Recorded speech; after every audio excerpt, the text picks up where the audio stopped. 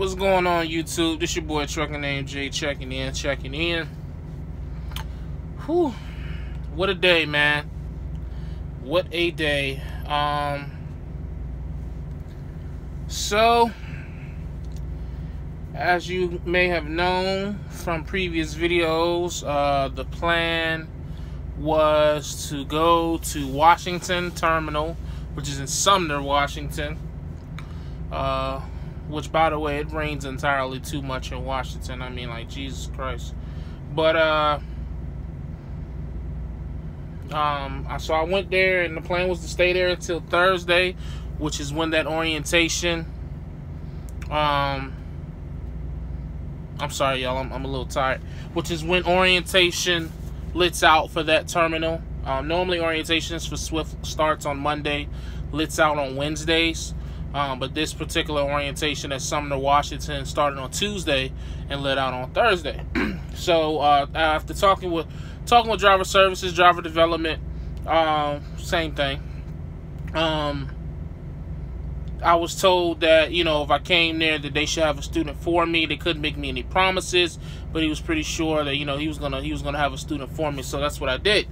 Granted, I had this long load coming from Washington going to Atlanta, Georgia. It's McDowell, Georgia, but it's Atlanta and everything, you know. But with a student running super solo, which is 14 hours a day, I could still make that load on with plenty of time. So I sat there Tuesday, sat there Wednesday, and kept in contact both days with driver development.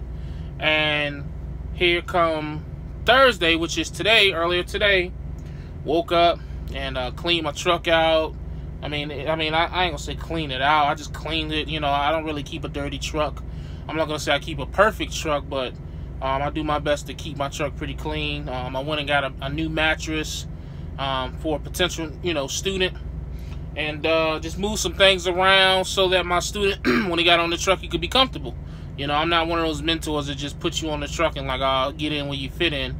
I want you to be comfortable. You know what I mean? I don't want you to be, you know, stabbing me in my throat and when I'm sleeping. But anyway, so he said, I got somebody for you.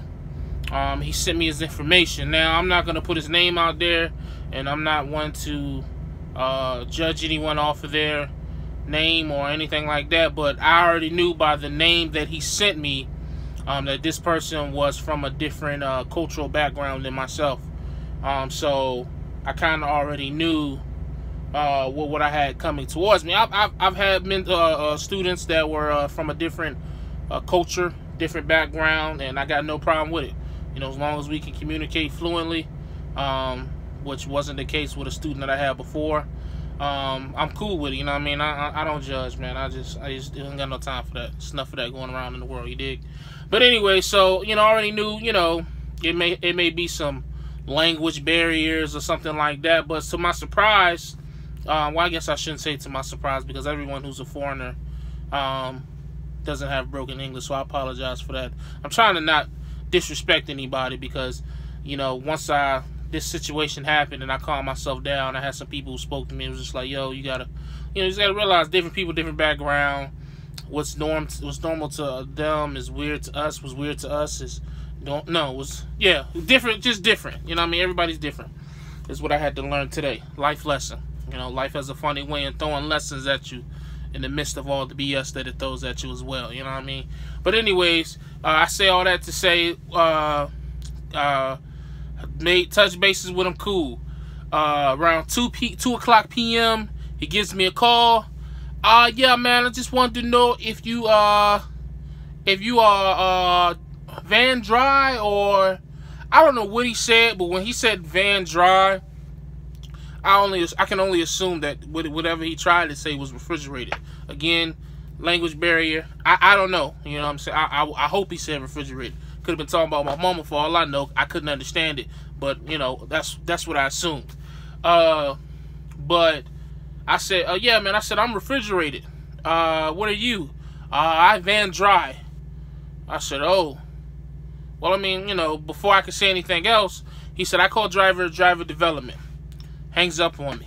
I didn't get a chance to say anything, explain things to him, because what I was gonna say was like, it don't make a difference. You can still do drive-in after we finish training. You know what I'm saying? But he hung up, and so I automatically assumed that, because this is the same issue I had with the students that was down in Denver. Like, Swift got this whole new policy about drive-in training drive-in and reefer training reefer. And what I actually found out, and I have a witness, is that it's not so much a training thing. I mean, she's the lady on the, and then I talked to a lady at Phoenix, which is the headquarters for Swift Transportation. And she said it is not so much a training thing. What it is that Swift is losing drivers to the refrigerated. So meaning more drivers are coming on to do refrigerated than they are coming on to do drive-in. And I'm just like, me being a refrigerated driver, I'm like, duh. You get more miles on the refrigerated. You get paid more. The fuck you expect?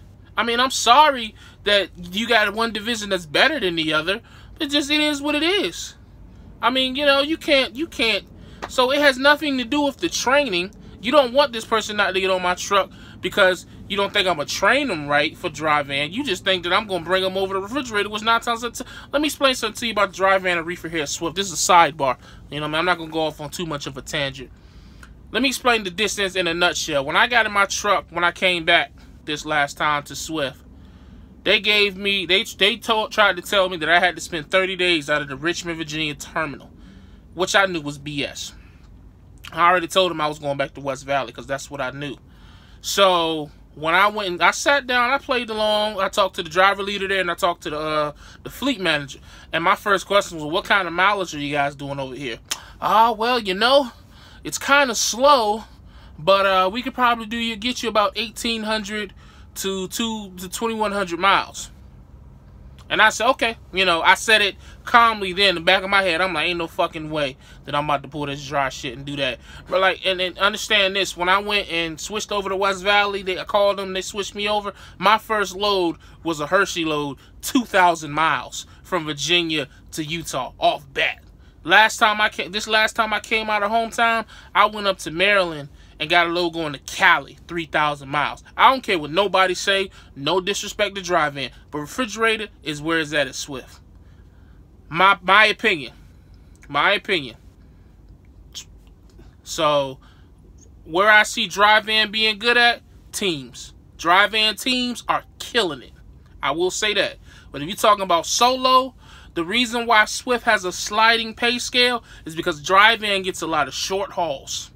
Don't get me wrong, you're not going to sit. You'll have a lot of pre-plans back-to-back. You'll be stacked up for a week, but you have to because you got a lot of short hauls. And if I'm lying, a little Swift drive-in person come in the comments and correct me. But from what I've seen, I average 1,000 miles a trip on the refrigerator side. Drive-in is doing 400 to 500, 600. You know what I'm saying? So now, somebody correct me if I'm wrong. I'm open to critique, but this is from my perspective, from what I've seen. Getting back to the subject at hand, I thought that was the reason why this dude won't gonna get on my truck. No, the reason why he wasn't getting on my truck is I called driver development in Washington. They said, yeah, he doesn't want to haul pork. The fuck? What? I'm just, no way. Absolutely, I gotta be getting punked right now. It's cameras in my fucking. Oh yeah, it's obviously there's a camera in my truck, but it gotta be something going. What? Yeah, he. That's his religion. He doesn't want to haul pork. And I ain't gonna lie to y'all, man. I was pissed off because I lost 2 days waiting on this joker, and you don't want to get on my truck because you don't want to haul pork that you ain't gonna never touch, so you ain't gonna never smell. None, and then a lot of times I don't even be hauling pork. You know what I'm saying? But moral of the story, after I calmed myself down and got some wise words for some people who are way more in control of their emotions than I am, I just, end of the day, man, people from different backgrounds have different morals, and I can never get mad at somebody for not going against their morals and their values. So it is what it is. That being said, I'm still solo. I'm on my way to Atlanta. Hopefully I can pick up a student out of Atlanta. So if you're a student and you're in Atlanta or you're somewhere on the East Coast, holla at me. Find me on Facebook or hit up my email, Atruckernamedjay at yahoo.com. I'll put it in the description of this video as well as all the other videos that I'll be doing. I'll be forgetting to do some stuff. Like one video I may forget the graphics, the next video I'll forget the music, video after that I'll forget to put I gotta get better on that. But so yeah, that's what it is, man. Dude didn't want to haul pork. I don't want to get too deep into it because I don't want to disrespect anybody. I have a way that I feel about it, but if I go off on that tangent, I may disrespect half of my subscribers, so I ain't trying to do that. I'm gonna play the political correct. I'm gonna play that card today. I'm not gonna, more power to them. Even though some dry van freight is pork as well. But I just, I don't know, man. Like, I don't know. I'm not gonna get into it. That's what it is, man. I'm still solo, headed to Atlanta. Hopefully, I'll pick up a student in Atlanta.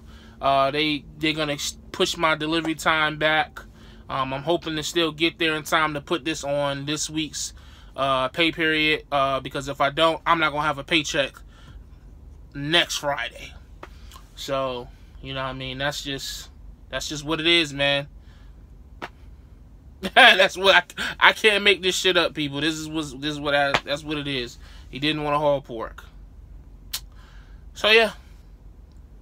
As always, stay safe, stay positive, stay productive. God Family Trucking. Gone.